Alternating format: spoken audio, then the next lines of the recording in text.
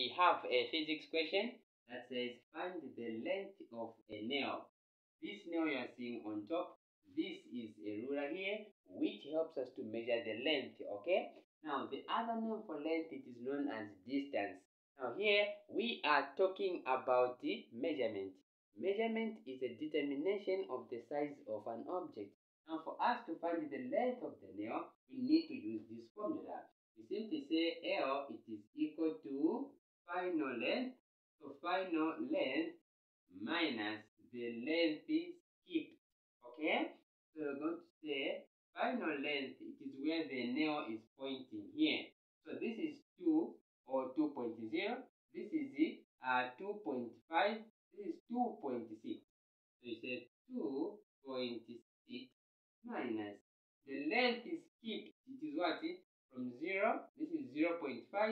This is 1. So this is the length is skipped because every measurement starts from 0. So we're going to say 1. Now remember that 1 is the same as 1.0. It's the same one? Yes. So we're going to say 2.6 minus 1.0 is going to give me 1.6, which is the answer.